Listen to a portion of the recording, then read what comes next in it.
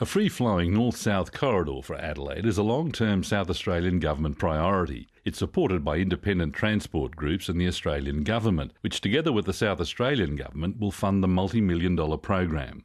The northern end of South Road, between the Port River Expressway and Regency Road, is the next construction priority. This section of South Road provides a direct link to Adelaide's industrial precinct and connects transport hubs like Adelaide Airport, Islington Rail Terminal, Port Adelaide and the deepened Outer Harbour. A planning study for South Road between the Port River Expressway and Regency Road is refining a final design to meet the needs of all road users. Once constructed, this section of South Road will provide a safe and efficient link to growth areas in Adelaide's north and improve traffic flow through commercial and industrial areas. The best solution for creating free-flowing traffic in this area is an elevated road bridge with multiple lanes in each direction above the existing South Road alignment.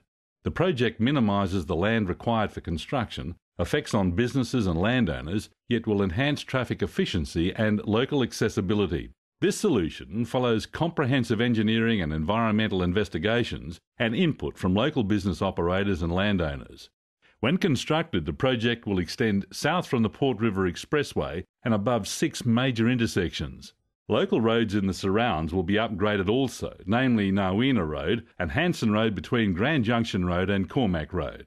Final designs will be reviewed by Government during 2010, with the project open to traffic in late 2013. Continued community engagement will ensure a range of opportunities for people to contribute and learn more about this visionary project.